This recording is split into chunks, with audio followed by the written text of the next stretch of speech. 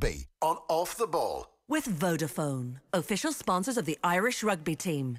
Team of us. Everyone in. Now our next guest is very quietly carving out a very impressive coaching career. Played for Munster between 01 and 06 and again for the 09 season as well. On retirement he became director of rugby at Young Munster, and then big break from a coaching perspective came at Grenoble, where he went in initially as the skills coach. That was between 2013 and 2017. He was then backs coach at Oyonnax from 2017 to 18, then backs coach at Stade Francais 18 to 19, and then as of 2019 he's been the backs coach with Racing 92. Great to welcome Mike Prendergast to the show. Mike, how you doing? Good, Joe. Thanks a million for having me on. No, great to have you on. There's obviously an all-French European final with a Munster twist as well at the weekend, so we might pick your brain on that, I'm sure. How often is he on to you now? A few times a week, stealing your ideas? We would know. It's not like that. It's the other way around. No, we speak quite regularly. I was on to him this morning, and he's in good spirits and looking forward to a big game on Saturday. Well, listen, you're carving out a really, varied, interesting career, and it seems to be going well. Just to get a few words on you as a player first, Mike. I know it probably feels like ancient history. I don't know how often you think about the old days that much. So you were at Munster in the senior squad for those 5 years. There was that pesky Peter Stringer fella ahead of you for a lot of it. So how was the playing career? I know a couple of injuries thrown in as well. How did it go for you on the whole? How do you look back on it? Yeah, with fond memories. I think it was great times. I suppose that journey was starting out with Declan Kidney as head coach at the time, and everything was new, and it just really snowballed. But great memories when I look back. Obviously, you'd wish to have played more, but to be fair to Peter, he was in there, and he was a fantastic scrum half who played nearly 100 times for Ireland as well. So in between my career, I decided to make a change as well, and I moved abroad. I went to France, to Bourg-1 for a season. And I played a year in Gloucester, and then went back to Munster from my final year, which was a nice thing to do as well. But just all really good, fun memories, and obviously still in contact with a lot of the ex-Munster players, and it was great days. So you didn't find it demoralising, frustrating to be maybe in the 23 but not getting the game time that you wanted? Being honest, I did. I was as competitive as anyone. I just, you want to play as much rugby as you can, because you train as equally as hard as anyone else. But look, that's just the way the ball broke. And as I said, I had a very good scrum half ahead of me in Peter. But as I said, only fond memories when I look back and think of it, Yeah. I was reading that you had a couple of injuries early on, cruciate, and I think a shoulder injury as well. Mm-hmm. And there was maybe a threat to the career, or certainly a chance this thing could wind up early. Clearly you realised you wanted to stay in the game. So you're one of these players who got their head around the idea of coaching pretty early, I think.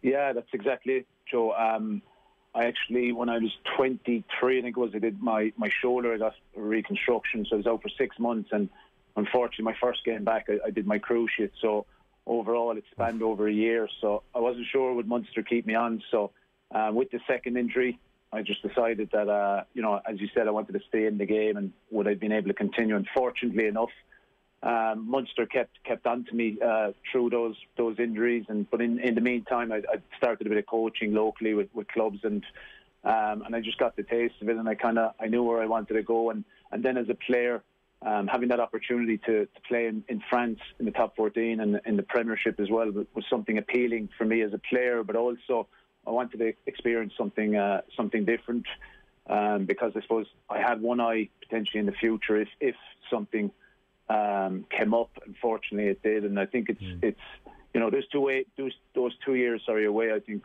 stood to me as well in my coaching career afterwards. How so? Just I suppose getting the experience to play in France, see what it was like. I actually did a year here, and I'd signed for 2 years, but there was an option to go to Gloucester, and it was probably easier for me, especially my partner at the time, because we came to Bourg-1. It was a small little town. There wasn't a huge amount going on, I suppose, from my partner's point of view, because for us it's easier. We've been in meeting 40, 50 players every day, but for my partner it was probably a bit different, and we kind of made a decision just before Christmas to take up the Gloucester offer, and you know what, when I left, it was only kind of a year after I look back, and I always regretted leaving France. So Right. Just to see what was over here and the opportunities it could create. And then fortunately, through Bernard Jackman, I got back into France through Grenoble. And Mike, in those playing years when you're thinking about coaching in the afterlife, rugby is such a technical sport, such a coach-led sport. Are you like Ole Gunnar Solskjaer at home every night after training, taking down what was done in training and trying to almost document how a team was run? I mean, did you throw yourself into it in that kind of a way, or was it more just observant and keeping an eye on things almost? I think it was a bit of both, really. I think when I had the injuries, as I said, I thought my career would finish up playing, so I needed I wanted to go keep in the game and to coach. And I just think, I suppose I would have been a student of the game growing up even. And I was fortunate enough to have some very good coaches pass through Munster as well. And I would have, I suppose, I would have been maybe a bit of a rugby geek growing up and taking those notes and, thinking about the future. And then a bit of it as well when I went abroad. I did my coaching badges obviously in Ireland, but I did them in England also as well. So, as I said, there was always probably that want that I wanted to, or that desire that I wanted to go coaching, but it probably went off my head earlier than expected because of the injuries, How much has the game changed? How much of the things that were being said in the dressing room from a structural point of view or a tactical point of view across those 5 years at Munster are useful to you now in 2021? Is it totally different? There is a lot different in terms of the technical and the tactical aspect. The game has moved on. It's a game that changes quite quickly, actually. But the values are still there, and I think a big thing for me as well as a coach is the managing side of it. And I was fortunate enough to be coached by someone like Declan Kidney, who had really, really good management skills, player management skills, and that's something I suppose it was a good experience to go through, and it's something that I've held on to, that I've taken on into my coaching pathway.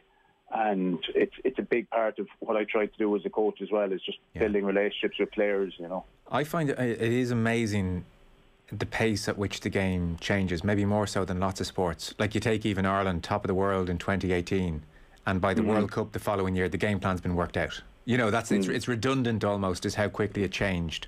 So if you were to kind of, in a very blunt way, admittedly, but I'm sure the rugby geeks would be curious to know, what are the big changes, say, over the last 10, 12 years, or what have been maybe the different points of emphasis or kind of phases in the sport? Like, I feel like ruck was a big thing, and Joe Schmidt made the ruck really important, and there's less of a focus on that now, perhaps. I don't know. Well, you can't not have much focus on the ruck at any era, I suppose. But are there different kind of phases the game has gone through maybe in the last decade that you could almost, again, in a blunt way, almost summarise? Yeah, I think, look, the speed of ball, going back even 7 or 8 years ago to try and get a ball under 3 seconds, there wasn't too much chat around that, and now it's a massive part of it. And I suppose, especially in Ireland, with Joe Schmidt, who was, technically very, very astute around that ruck area. I just think, look, the game has moved on, but in saying that, you don't want to confuse things. So, and I suppose working in France is something that maybe has highlighted that for me, that it's really important to get your message across very clear, very simple, very precise, and very direct. But the thing is, you obviously want to add in your bits of ingredients and you want to add in your bit of detail around it. But, first and foremost, and I think it's something that working in France probably highlighted that because of the language barrier. So I'm trying to get my message across, obviously, in French. I want to make sure that they're understanding it. So I'm trying to make it as simple as I can.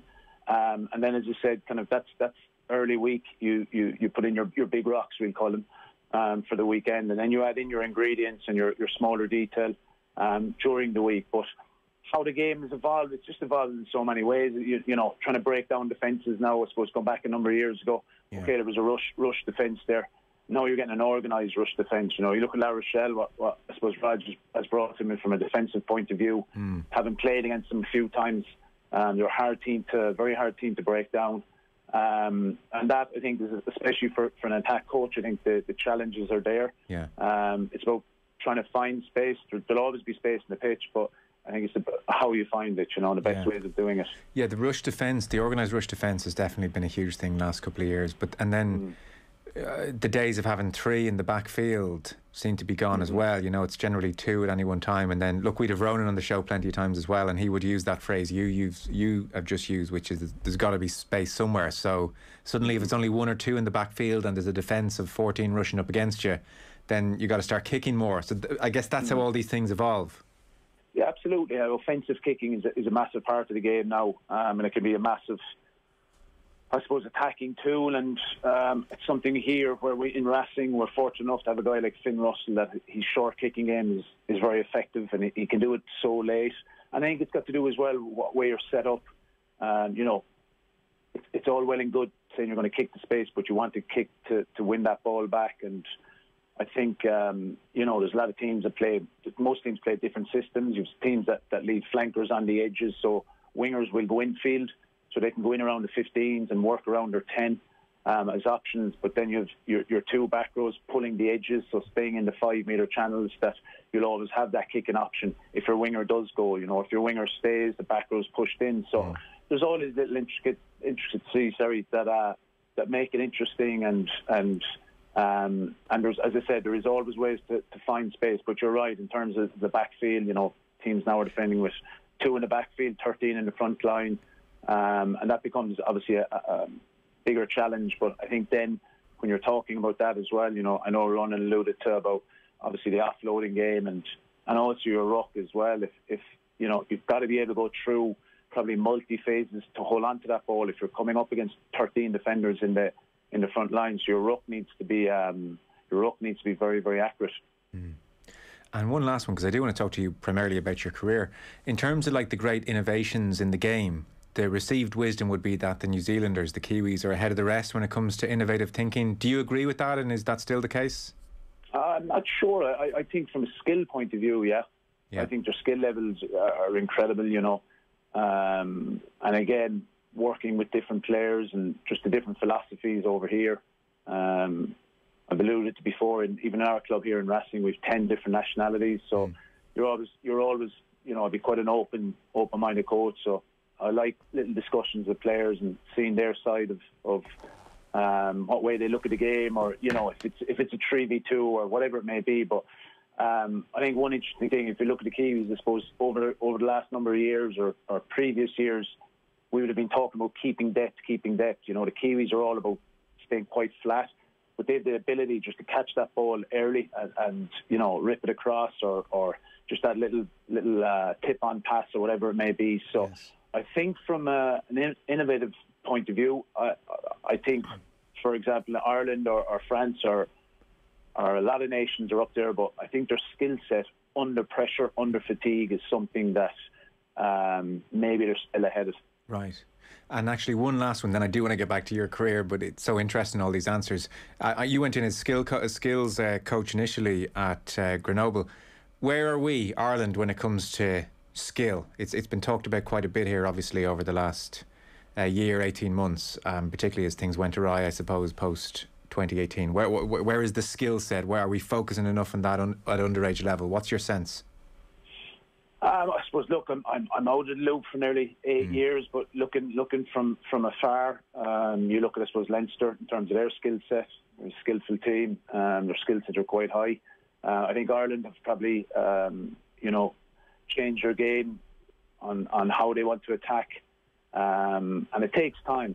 When you're implementing an attack system, that takes a bit of time. But a system is one thing. So you have your as I call it, your framework, and you want players to express themselves within that framework, and that usually comes down to how skillful you are and how good a decision maker. So they kind of go hand in hand for me. And I think, look, it's probably something that needs always to be worked on in terms of your skill level.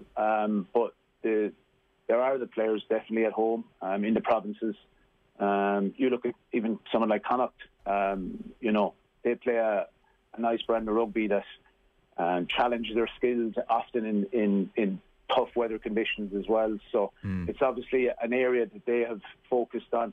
And I know going back to the Pat Lam era, that was something that he was massive on, and it just shows, I think, how much that benefited them, you know. Well, the really interesting thing about the Lam era was that he turned it around with adults, you know, because when we have these conversations, we start saying, well, we have to get it implemented at grassroots, and it has to be from underage all the way up. And it was, you know, the received wisdom might be that a 25-year-old isn't really going to massively improve the skill set, and yet Pat Lam made them all take a ball home with them and have a ball at all times. And, you know, a year later you start to see the benefits. That was what was so interesting about Lam. But back to you. So if you've just tuned in, we're talking to Mike Prendergast, who's obviously backs coach now at Racing.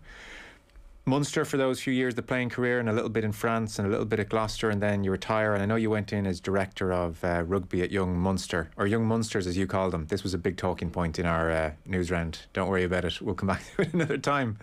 The big name players, Ronan O'Gara, Paul O'Connell, they have, you know, their names right across the rugby world. For you as a lesser name, trying to forge a career, trying to get a break at professional level, how difficult is that as a Mike Prendergast as opposed to an O'Connell or an O'Gara or an O'Driscoll, if you wanted to go into it, or any of these guys? How hard do you have to beat down a door to get a chance, Mike? Well, that's exactly, I suppose, Joe, what I did have to do. I remember doing up, when I was at Young Munsters, first of all, that I massively appreciate the role and that they created for me in Young Munsters. It was a full-time role, and it was a great gig, actually, because you were literally touched on everything. You were director of rugby, but I was head coach. I was still playing, actually, a bit as well, so there was a bit of fun in it as well. Right. But it definitely gave me a good grounding. And as I said, I'll always be grateful to Young Munsters, because there wouldn't have been too many full-time roles at the time with true club rugby, I should say.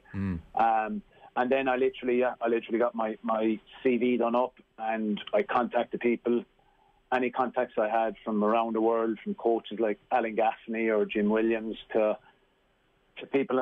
Fortunately, someone like Bernard Jackman was in Grenoble. And look, the question I suppose you're asking me, there is bigger barriers to overcome when you don't have a high profile, I suppose, playing career. But it was something that I was very driven. I wanted to get there, and I'll do what I have to do, and I'll go to where I have to go to get the opportunity. And again, thankful to Bernard Jackman that he opened that door in Grenoble, and it kind of from a professional point of view, it kind of started from there. So, how many people do you think you might have reached out to then in this period? Like, how many doors did you knock on? Honestly, about, I'd say 30 or 40. Oh wow! Minimum. Yeah, okay. Yeah. I would have. Yeah. So that's 30 or 40 people potentially saying, "Look, Mike, I'll keep an eye open, but there's nothing at the moment." Type calls. Yeah, absolutely. And most people, will come back to you through the contact or whatever it may be. And there's even players I played with. Sorry, that might have got coached by a coach that was still in the game. And I just literally. I knocked on a lot of doors, and fortunately, one of them opened through Bernard. And did you lose faith? Like, because I heard you saying, I think it was with the Limerick leader you did an interview, and you were saying, even like someone like Ian McGeechan, you get to him through Owen Redden, and you know, this is the network. I guess this is how it works. At any point, did you think to yourself, "God, this ain't happening," or were you pretty confident something would happen? I did, really, to be honest with you. I remember it was my last year with Young Munster, so I signed on with them for 4 years when I finished up with Munster. And I was kind of coming into the last year, and I had been, I suppose, doing it for maybe a couple of months previous to that, and over the summer, and then we're into the last season. And I know from a financial point of view, even with Young Munsters, things were, I suppose, tighter. Naturally, it's a club game, and it was a full-time role I had, so it was very difficult for them to keep it going. And I was starting to think, will this ever happen? But fortunately, as I said, Bernard contacted me. And did you know him, or again was that through teammates of yours? Bernard, or how does that work? I would have known Bert kind of not too well, I suppose. It was more through Paul and Quinny, really. Right. They would have obviously played with him and known him quite well, and I think it was Quinny that put me in contact with Birch, and he kept me updated. And fortunately, as I said, Grenoble were looking for a skills coach. Through Fabrice Landry, who was the director of rugby, he was looking for one, and he sounded Birch out. And originally they wanted to do a 3-month kind of a trial run for the summer and see how it went. But I was moving lock, stock and barrel over family and everything, so we decided on a 1 year, and then fortunately that went okay. And you know what, Joe, it was a great place to go in because I suppose I didn't have the language. I played maybe 7 or 8 years, 4 or 5 years previous, so I had bits and pieces of French, but it was a very good role to start off. And as a skills coach, it let me go in. You know, I wasn't presenting videos. I wasn't under the pump as such, and it just allowed me forward relationships, and especially it allowed me to get my language and to learn the language, I should say. And that allowed me then in turn to build relationships with players, with the staff, because obviously you're in France, you need to speak French, and that was the first thing that I wanted to do. You clearly made a huge impression over there. I say that because you were with Grenoble for 4 years and then you went to Oyonnax, and there were 2 back-to-back relegations, which I'm sure is no fun, like long, miserable seasons at times if Grenoble are going down and then the next place you go to, they go down.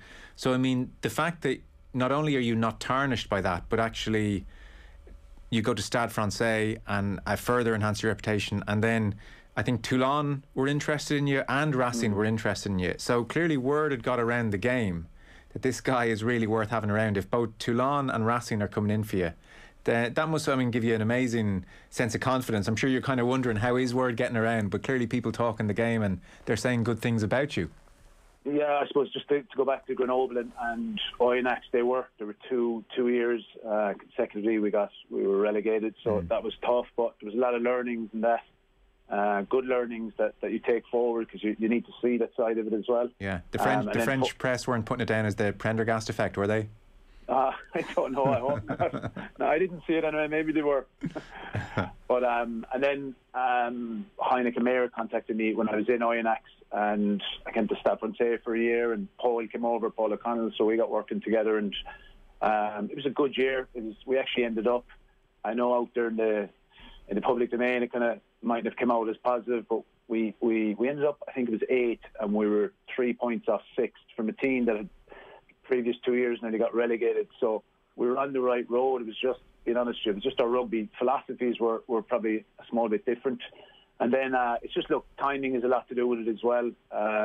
Laurent Lebitte, who is the French backs and attack coach, he left Racing at the last moment. And I was actually going, yeah, you're right, I was going to Toulon with Patrice Calazo, who was previously with La Rochelle. I played with him years ago in Gloucester.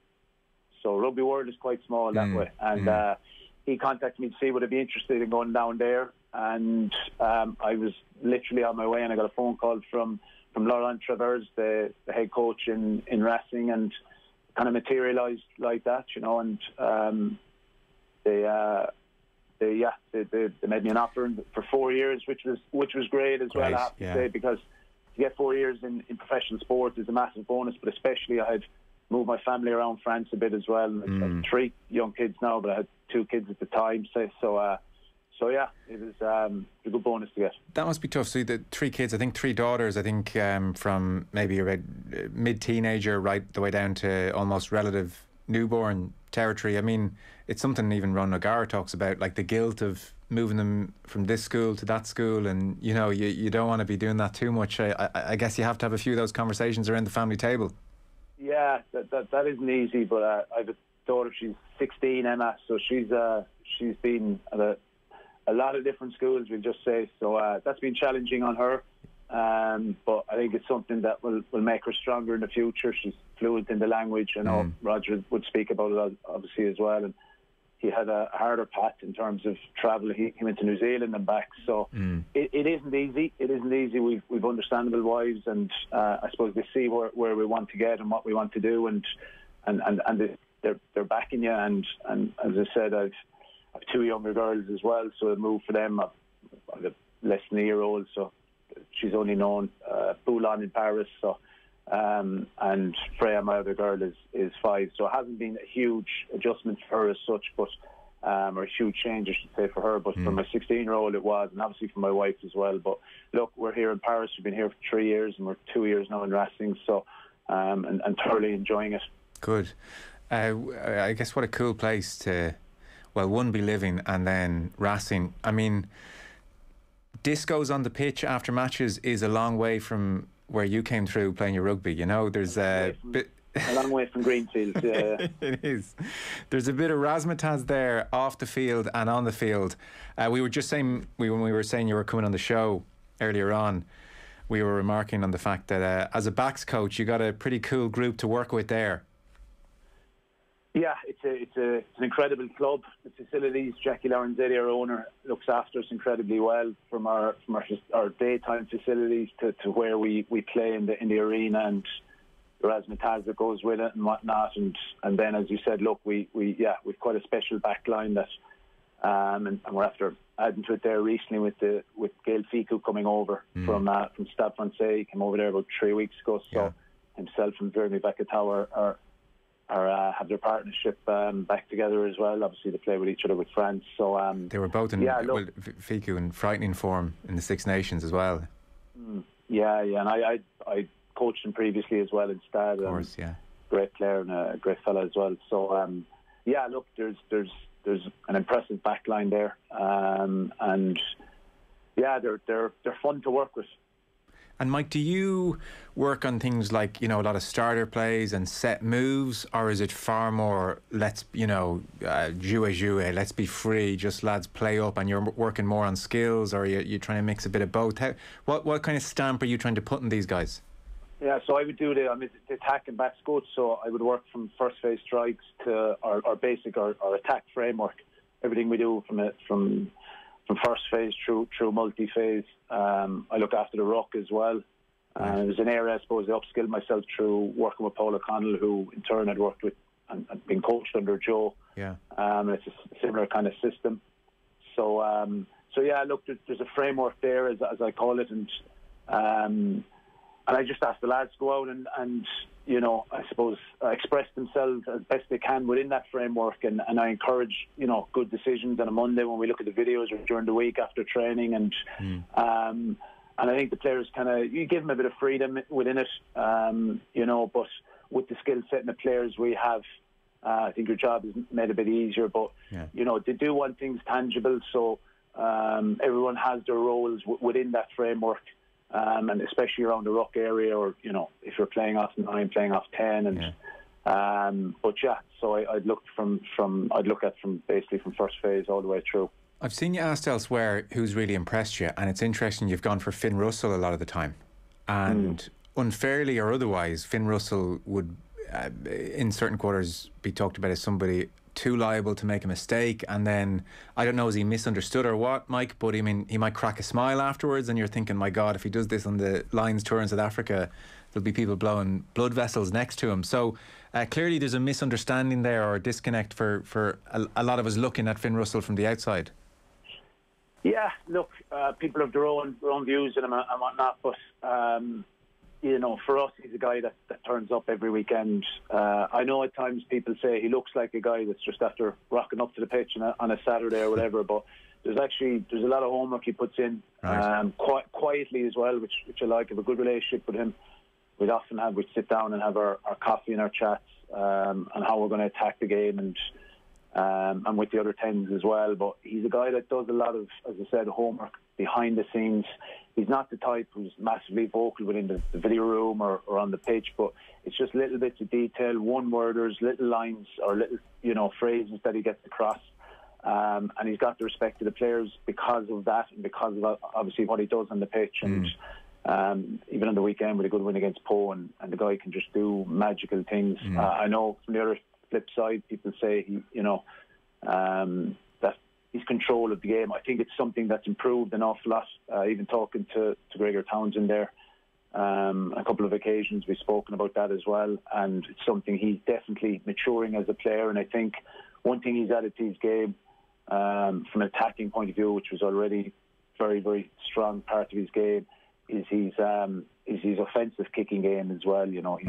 We've scored a lot of tries through that, with his ability to, on those half-field kicks, just pinpoint kicks for your wingers, or as alluded to earlier, your back rows who are already out the edge. And it's a great asset to have, and he's got an incredible skill set. But as I said, he does look like, for some folk, that he's just turned up on the Saturday, he's rocked up, but the guy works hard up behind the scenes. Yeah. You mentioned the ruck there. That's, a little extra element that you're doing. It does seem as if Joe Schmidt has almost gifted this great insider or, expertise on the ruck to a whole array of Irish coaches now, and they're almost kind of best in class wherever they go. Is that kind of fair? Did Schmidt kind of give all you guys, I guess you three, O'Connell, kind of some serious tidbits or bits of knowledge there which kind of tend to go a long way? Yeah, I reckon that's fair to say. As I said, I'd never worked with Joe or anything, but through Paul more so. I had a good chat with actually Joe during the summer about the ruck, and we spoke about it. And yeah, it was more so, I suppose. Look, it was through Paul that I suppose I upskilled myself, and he was very good at getting his message across. And is it complicated, Mike? Could you explain it to your average coach in 10 minutes? You know what, Joe? At the start, when I was looking at it, I thought it was, but once you go through it, quite as Paul says, do it in for, I suppose, what the way they word it, short and sharp, not to have big long discussions about it. It's just little points that he get across. Yeah. Big focus obviously on the ball carrier, and then your two first arrivers. But the thing I noticed about Paul, it was the same lingo day in, day out. He didn't change it. He was just really consistent about it. And anyone that wasn't doing the role, he'd pull them on it. But he did it in a very, I suppose, amicable way as well, that they'd react. And they reacted really well to it, over here in Stade when we were there. Because something like that was very new to a lot of the French players especially. But they bought into it, and they saw how much or what worth it was to us. And it allowed us to hold on to the ball. And even from a wrestling point of view last year, our ruck became the quickest, fortunately, in look, winning collisions helps that as well, but our ruck was the fastest in Europe last year. Right. Look, and also playing on that surface kind of helped us as well, but it was something that, there's something tangible there on a Monday that you can go back to around the ruck area. Yeah. Because at the end of the day, you can have Ben Russell, Virimi Vakatawa, Simon Zebo, etc., but you need that quick ruck ball. And look, it's not just all about the ruck. I know Roger's spoken about it, and we'll touch on it as well at times in terms of our offloading when it's the right time to do it or the right moment to do it. So it's not just all, that you need that bit of a balance as well. But when we do speak about the ruck, that things are quite clear on it, Yeah, God, it's kind of an amazing thought. All the Aussies or New Zealanders arriving into Irish rugby for a period now. You've got all these Irish coaches going around the world and spreading their little pearls of wisdom. It's kind of amazing how the cross-pollination of the game works. So, listen, it's been great chatting with you and getting a sense of the career. Seems like it's going really well. Ambitions long-term, are you going to come back and be a head coach of a province? Is that the aim? Secretly written down in a journal somewhere, or what's the thought? Honestly, no. As a head coach, I don't think I've something that's not on the horizon at the moment for me. I love doing attack. I know you can be a head coach and an attack coach, but I think when you're a head coach, there's a lot that goes with it. Obviously, I love the hands-on tracksuit job, as they say. And at the moment, just really, really happy in wrestling, really happy in France, and enjoying it. So, as of now, no, I'm happy out here, as I say. Good man. Well, listen, all those 40-odd phone calls worked out in the end. Great to see you doing so well. Mike Prendergast, great to have you on. Thanks so much, Mike. Cheers, Joe. Thanks for having me on. Yeah, continued success. So, Mike Prendergast there. Our rugby coverage on Off the Ball is with thanks to Vodafone, sponsors of the Irish rugby team. Team of us, everyone in. It is 0-0 between Burnley and Liverpool. 24 minutes on the clock in that game. Wednesday night rugby on Off the Ball. With Vodafone, official sponsors of the Irish rugby team. Team of us, everyone in. Volkswagen's 0% PCP finance offer makes it even easier to enjoy that 100% confident feeling you get from driving a new Volkswagen. That's 0% on the Polo, the Golf, the new Tiguan, and even the